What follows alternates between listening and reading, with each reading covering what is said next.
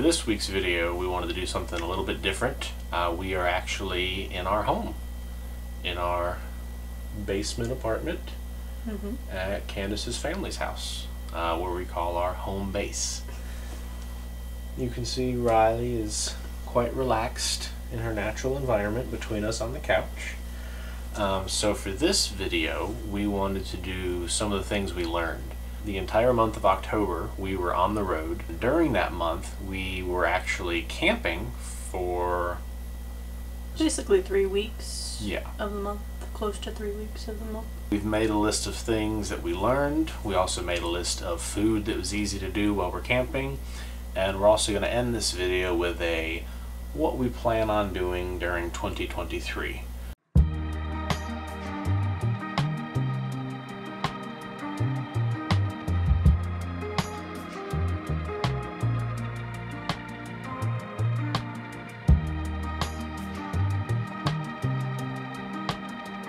By the way, if I sound weird, I've been sick like all week, and I'm just getting over being sick. I think I sound weird right now, but my throat is like scratchy, and I'm clearing my throat a lot, so I apologize. Okay, so number one, and one of the big draws of going camping, is how cheap camping typically is.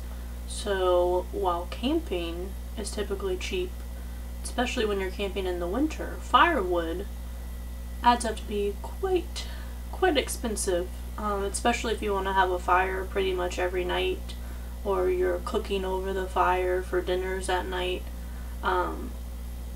Obviously we kind of took into consideration that we would be buying firewood, but I don't think we really had any idea how much firewood we would end up buying, and that added greatly onto the nightly cost of camping most nights. There were a few nights here and there where we didn't have a fire.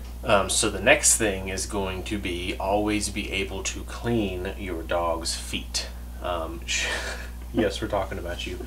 She went on every hike with us. Sometimes she spent in the backpack, but a lot of the time she was just walking around, and obviously walking around the campground, she got pretty dirty. So we got this thing called the Mud Buster. And inside this cup, it's dirty. I can't do this. Inside are a bunch of little fingers, and you fill this with warm water if possible, but a lot of times we just use room temp water. And you just put their paw in and out, and it washes it, and then we had a towel because she would just get filthy. Camping when there's a low of 20 degrees at night can be a bit challenging. Mainly for me, not so much for Andrew. He didn't really care. But yeah, just one, you don't want to get out of your sleeping bag once you're in your sleeping bag to go outside and pee. Two, it was really annoying for me in the mornings because I'd schedule myself to work, and you can't really work typing on the computer because your fingers will freeze if it's 25 degrees outside. So it just brings some challenges. Shower wipes are your friend.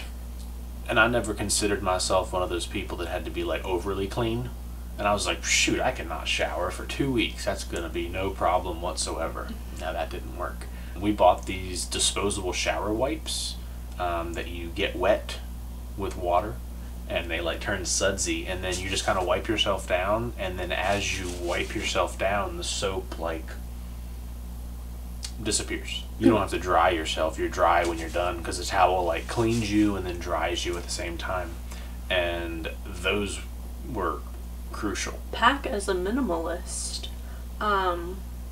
Usually it wasn't an issue because we could park like right next to where we were setting up the tent, but there were a couple of times we had to park down at like the Airbnb host home, and then in a nice way you had to walk a little ways up a hill to get to your campsite, so it was very private and like you couldn't see the host home or anything from where you were, but it was a bit of a walk if you had like any kind of luggage or stuff with you. It would have been much better if you were more packed for like a backcountry camping type experience where you can just like, we could each like throw a backpack on our shoulders and that would be everything we needed, but we had like the trunk full of our tent stuff, and then like our clothes were packed in just like normal suitcases, so we didn't even bring those up. We just like went down to the car every morning to go get a new outfit.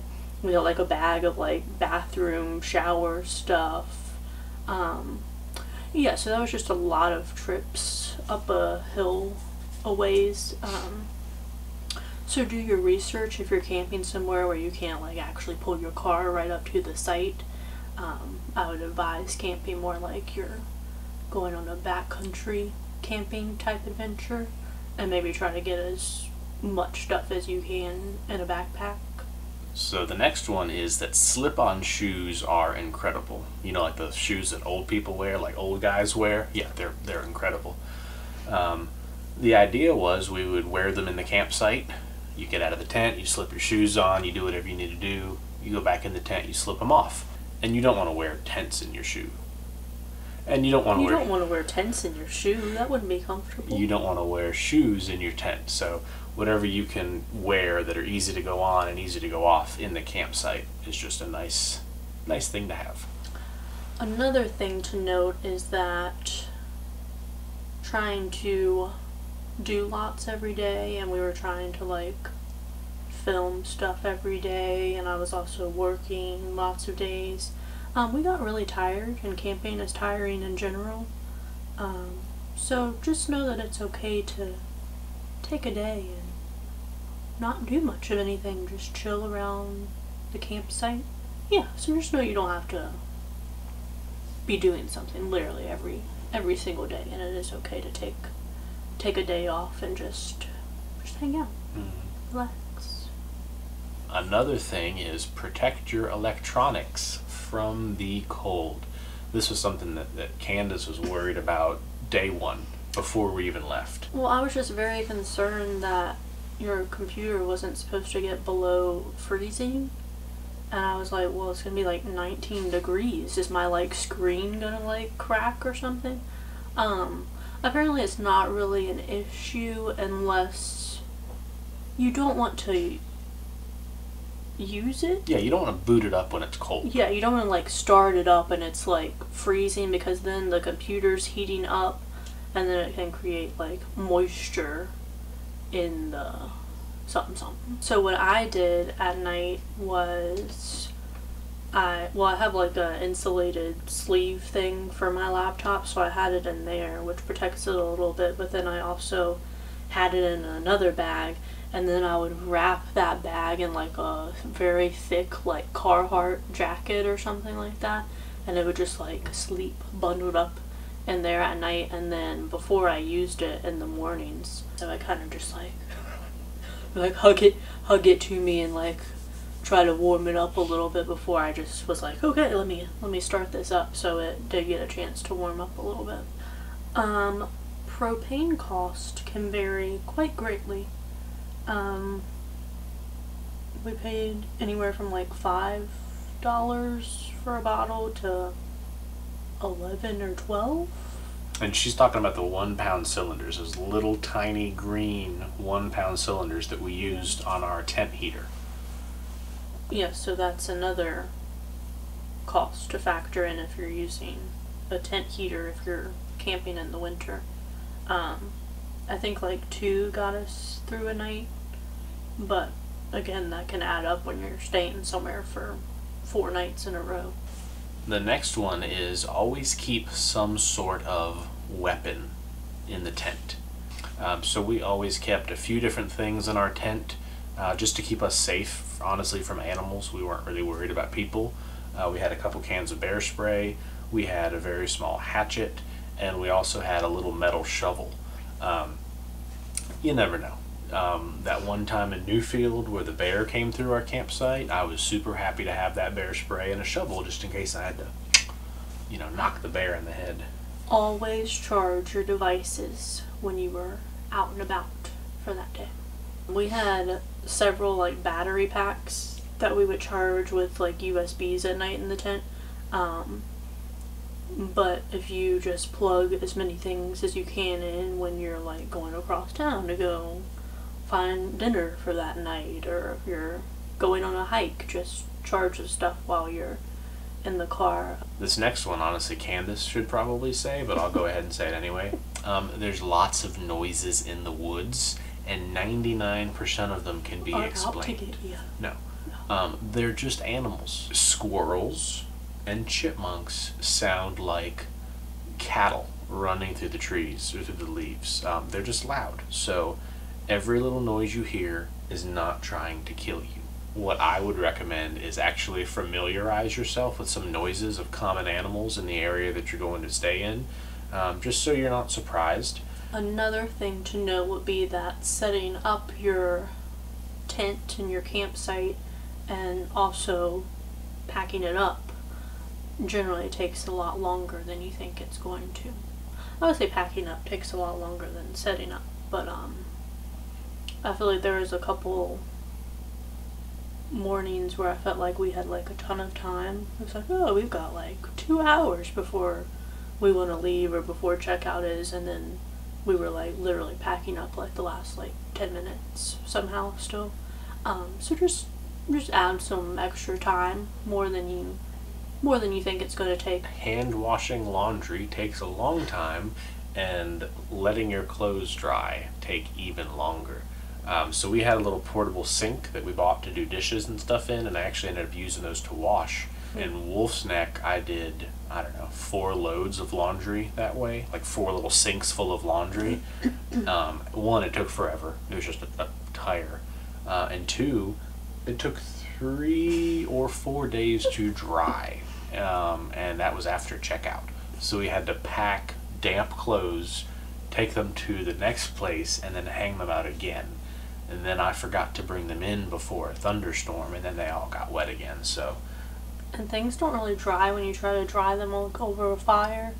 I thought that might work. I was trying to like dry like the small things, like no, pretty much just makes them smell like campfire smell. Yeah. Pack a lot more socks than you think you'll need. I think I packed enough socks for like a week or something, thinking like, oh, they're like easy to wash, they're small and I don't need that many socks or whatever. But no, because they get disgusting. Like if you're hiking, like your feet are sweating, maybe just my feet sweat excessively, I'm not sure. And then they take forever to dry, so do not count on, like you can wash them easily, but don't count on them being like dry the next morning for you, especially if it's 25 degrees outside. This might be an odd one, and maybe this is just me, but I would bring a ski mask next time I was going camping in like 20-degree weather, because especially my nose would just be like an icicle. Like my face was just so cold because it was like the only thing exposed when you're sleeping.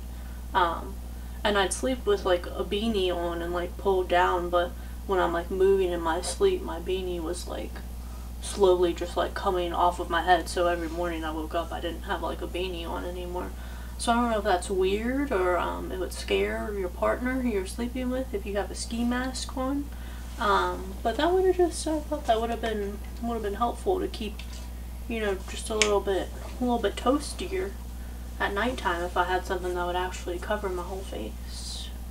So yeah. So some things Riley wanted to mention.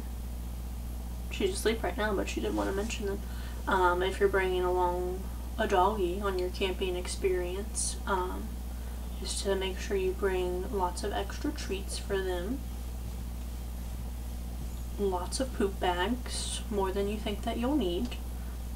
Make sure to bring a few of their favorite toys from home. I think we bought like 3 or 4 of her toys that she plays with all the time, just so she had something to kind of occupy her when we were hanging out in the tent in the evenings, or if I was working in the tent or something. And this might be a little extra, but another thing we got is we didn't get it, it was a gift.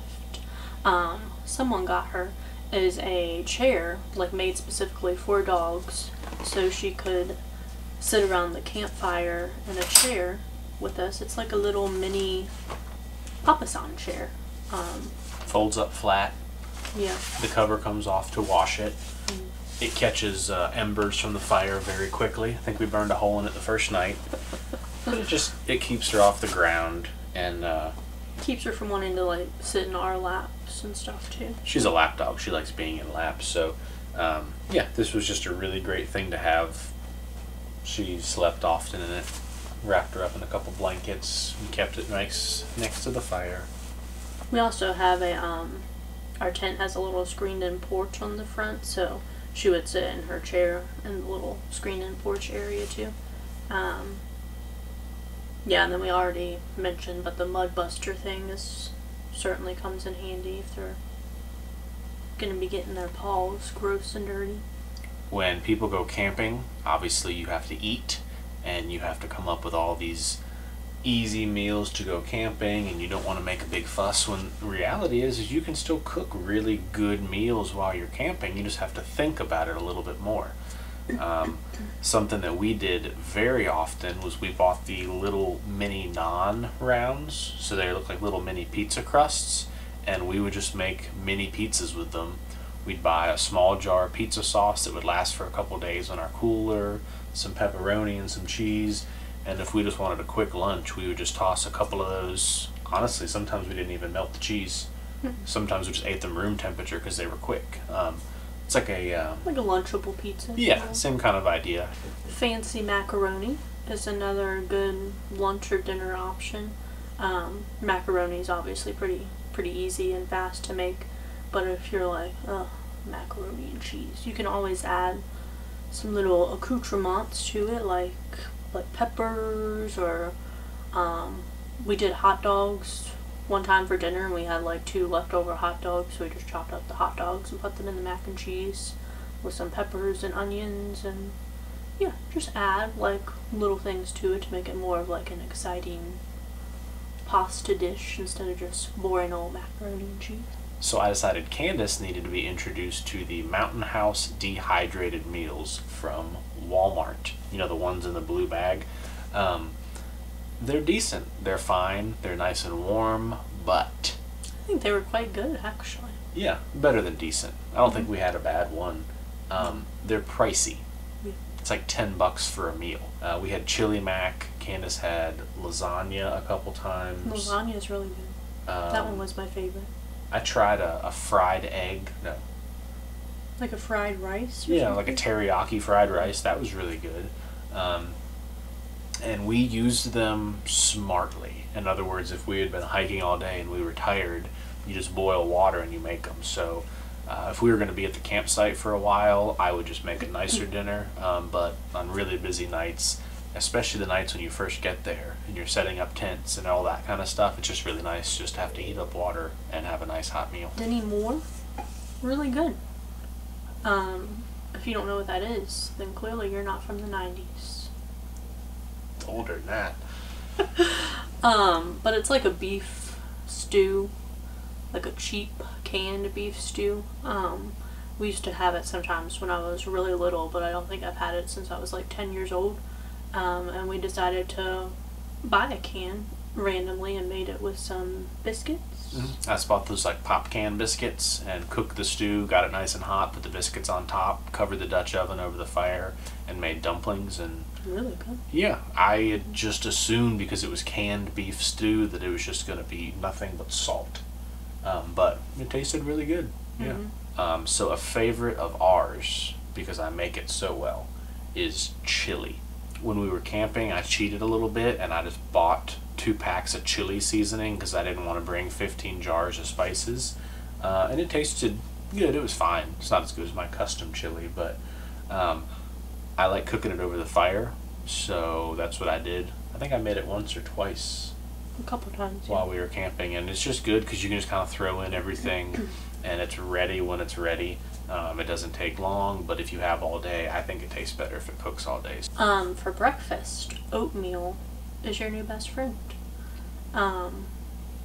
Again, I used to eat oatmeal as a child, but hadn't really eaten oatmeal in quite some time, but it's just quick, easy, something instead of like a granola bar every morning if you want a little something that's actually like hot.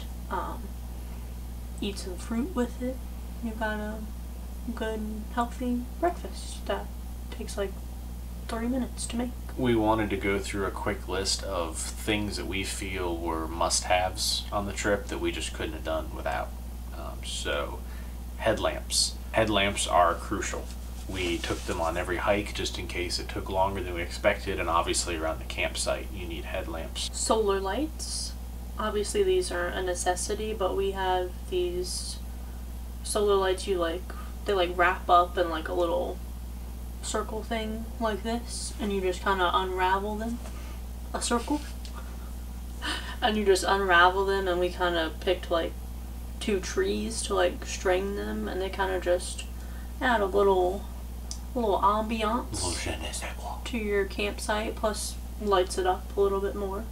We also had a tent light that we could not have lived with. Well, we could have.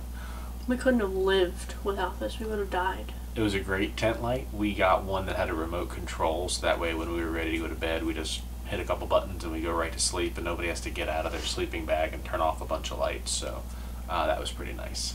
Another thing would be a clothesline for when you're hand washing all of your clothes to hang them up to dry.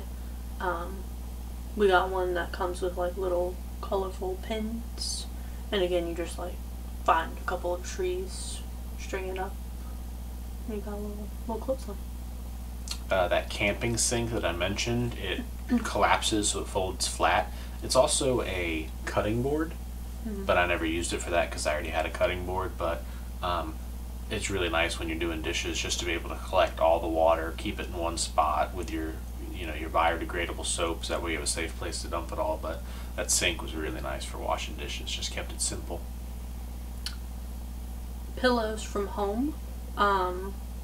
We bought new sleeping bags before this, so we also bought 2 of like the $9.99 little camping pillows, and they are, I don't know how anyone would sleep on them comfortably. So we returned those like the next day, and then just bought our comfortable pillows that we use from home, which might be gross, but I prefer to sleep. A water jug. We had 2 jugs. We had one that stayed at camp all the time that was 5 gallons, and then we also had a little small 3-gallon, I always think about like a baseball game that has like the little spout? Yeah, little spout on the front. It was nice because it wasn't 5 gallons, so when it was full it wasn't all that heavy, but we took it every time we went hiking. We left it in the car, so that way we could fill up our water bottles, fill up Riley's water bottle, and we just had, for the most part, unlimited water as long as we got back to the car. So drink as much as you want on the hike, fill it back up at the car, and go on a different hike. So I like that a lot. If you have the extra space, bring extra blankets. We had like one really huge like fleece blanket that we put like over top of all of our sleeping bags in the tent, and it's also one of the blankets we use to cover up Riley at night, just for a little extra warmth. I brought some oven mitt gloves, like the giant ones that you use for like barbecuing, and I would just grab logs that were on fire and move the fire around. Because if you're cooking on a fire, you kind of have to set things up differently than if you're just using it for a heat source. So I use those gloves, I don't know, 20 times a day. You put them on, you move the log, you move the coals, you move the pots. I like having them a lot. Flip-flops or sandals for showers if you're planning on showering in like campground showers, or like we use the public showers like outside of Acadia, because personally I don't want to be stepping on that floor because you don't know what people are doing in the showers. You might get some fungus on your feet, so bring some cheap flip-flops or cheap sandals or something to throw on before you use the public showers. So I am a coffee fiend. I have to have coffee very first thing in the morning. I wish I had it in front of me. I don't have it right now. I have a French press travel mug that I bought a few years ago when we went to Iceland. Basically, you put the grounds in the bottom, you pour the water over top, you put the lid on, it has the plunger, you push the plunger down, and you drink from the cup. I liked it because I didn't have multiple things going on. I didn't have to worry about a percolator. I didn't have to do anything else. And it also just works as a regular coffee cup.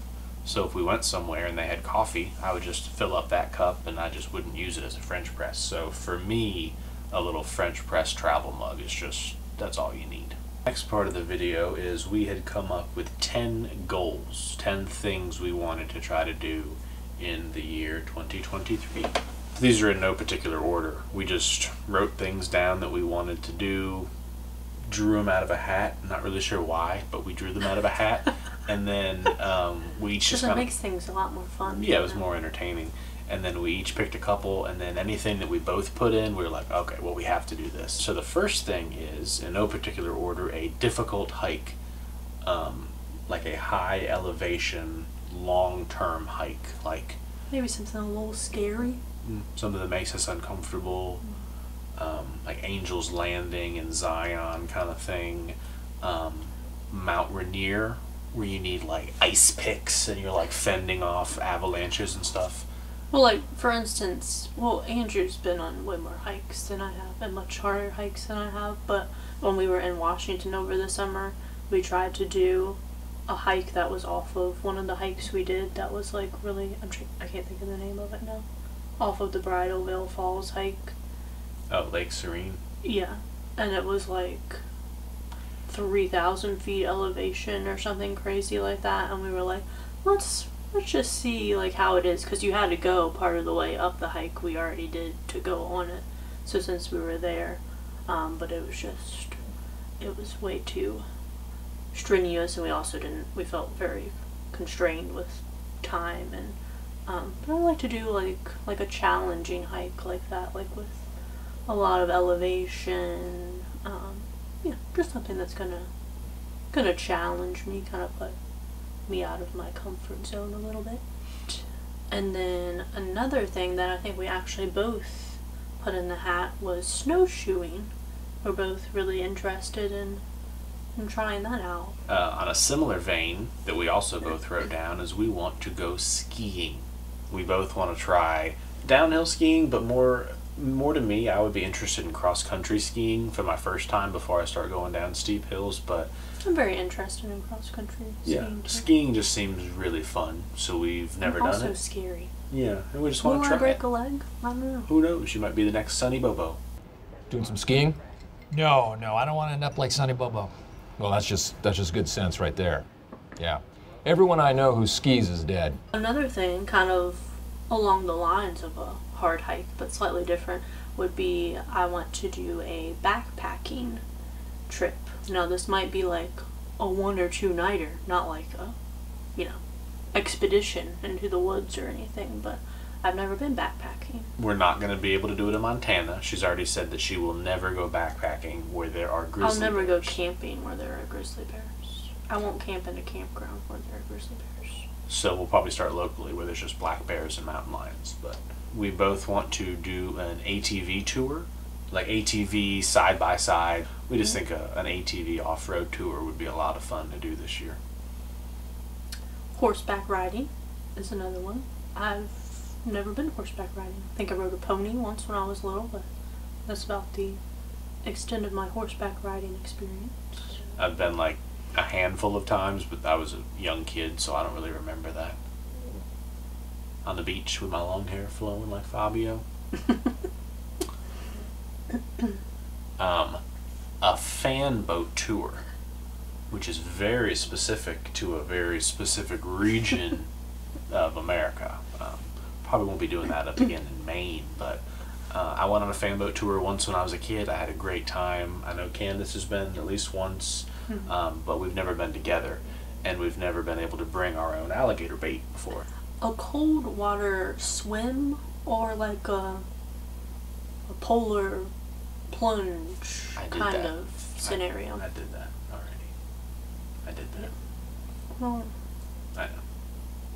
On like more of like a higher scale, not like a pond, like an Airbnb. You understand that? I'm thinking more like a cold water swim as opposed to like a little dip in like something cold. I don't know what I'm thinking in my head, but yeah. I think she wants like before we get in, we have to like bust the frozen lake up with axes and then jump into the lake. I think that's what she wants. That's fine. This is a silly one. We want to fly. We have not literally with our arms. We have not been on a flight since November of 2019, so we're really hoping to fly somewhere this year. That would be nice. We miss it. We enjoy flying, so we miss it. Well, I don't know that we enjoy flying. I enjoy flying. It's fun. I miss places that flights take you. I don't really enjoy the journey of getting there. And the last thing on the list is we want to kayak in at least 10 new places this year that we've never been before. We both really enjoyed kayaking, especially like in Acadia National Park a few times. Yeah, and Riley seems to enjoy it as well. It's kind of nice and relaxing, and we've got the carrier things on the car now, so it's easy to take them everywhere, and yeah. Okay, so what are we doing in 2023? Or where are we going, I should say, I guess. So we have 2 places officially booked that we're definitely going to go to. One of them being the last week of March, we are going to Savannah, Georgia, which neither of us have ever been to Savannah, so we're looking forward to that. We're super excited for Savannah because there's a ton of ghost stuff down there, and we both love paranormal things, so we're hoping to be able to take some sort of a ghost tour while we're down there. Plus, we both really like Charleston, South Carolina, and I imagine that it's quite a bit like Charleston. Similar, and if not, we'll find out together. And we're staying pretty close to like the downtown area, so I think we'll be able to walk to a lot of places. And then the second place we have booked is in like mid-July. We're going for a week to the Outer Banks with all of Andrew's family. I imagine we'll probably film a couple of things while we're there, but it's kind of more like a chill, like relaxing vacation. Yeah, but we might film some. The next place-ish, February, just found out the other day that I have jury duty in February, so things are a little bit up in the air right now. We're thinking that the 3 of us are going to travel up to maybe Michigan and Ohio area. We wrote places we wanted to visit, folded up, put it in a hat. Again, the hat just comes back, and we both wrote Michigan. We both love cold weather. We both have some snow stuff in mind. So, yeah. I don't think we had anything specific that we wanted to do in those places. I think Michigan's really pretty, probably. I don't know. Maybe it's not. Maybe it's really ugly. But yeah, and then obviously you have to kind of drive through all of Ohio. And we haven't been to that state yet. We were also potentially leaning towards maybe like going to Florida after Savannah or before Savannah, since we'll basically be right there. Fan boat. Yeah, fan boat. Alligator bait. That'll also probably be a pretty good time weather-wise to go to Florida before it gets like very, very hot. We're also probably doing a trip with some of my family in the fall, like October-ish, for a couple of weeks. Probably somewhere out west. We tend to like out west. It's kind of where we've been going for the past 3 years, out west.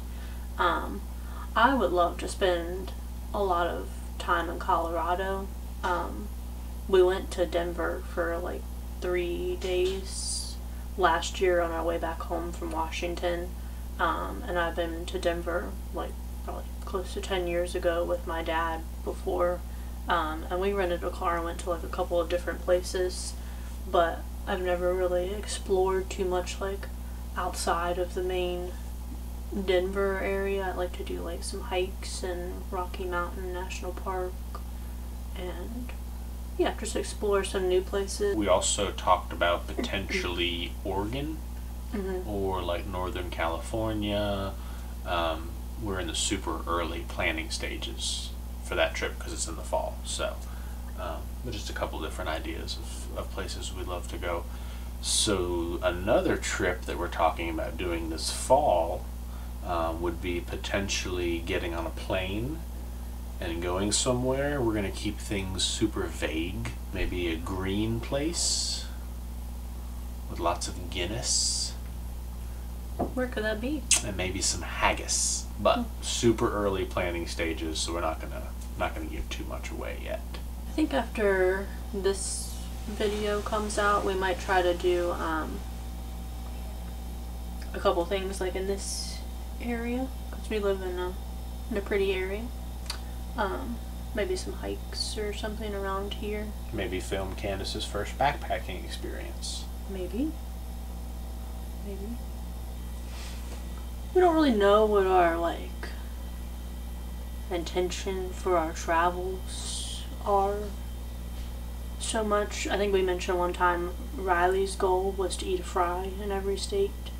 So, like, I guess our goal is to eventually go to every state. Now, I don't know if this is confusing or if I should say this, but we have actually been to lots of states already. I think there's only like 13 states Candace and I together have not been to. And then we've been to like a few states like separately, like before we were together. But Riley hasn't been to like all of them with us, so we're kind of doing like, let's go to all the states with Riley again and actually like film something in every state. So it's not necessarily like every new state is like brand new to us. I mean, some of them are. Like there's a lot that we haven't been to as well. But and we still don't know how we're getting Riley to Hawaii yet. Spoiler alert. That's probably going to be the very last state. Alaska, that's no big deal. We could drive. We love to drive. But, yeah. So, yeah, it's just kind of, I guess our goal is to eventually go to every state. But we also want to do, like, or I want to go, like, out of the country as well. So does I. Not like every video on this channel will always include a trip that Riley is on. She didn't come to New York. Yeah. Most of them probably will. But if there's any places that you guys recommend, any state, you know, maybe give some specifics in the comments down below, but we're always interested in where you guys recommend or something cool going. To do in a state. If there's something like a hidden gem that you're like, oh my gosh, when you come to Missouri, you have to see the world's largest bottle of dish soap, or, you know, stuff like that. That's more the stuff that I'm into personally. So, also hikes. We love to hike. Riley loves to hike. So if you guys have any recommendations, just drop them in the comments below. All right, well, I guess we're done. So we'll see you somewhere. Thanks for watching Riley Roams. Please subscribe to our channel to keep up with all of our travels. Don't forget to hit that like button and leave us a comment below about your favorite part of this video.